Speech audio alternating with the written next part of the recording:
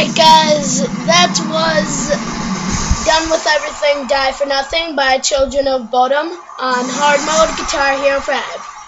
84%. I think I did pretty good. I don't know about you guys, but so I'm going to do one more song for you guys. But the reason that I'm sucking is because I have a bandage on my thumb because of my stupid warts. They had to put some like creamy stuff on it, and you're like supposed to like turn it into a blister, and then it like pops or whatever. But this is the next song that we are going to play, and my iPod just boopity booped. If that happens during the song, I'm so sorry.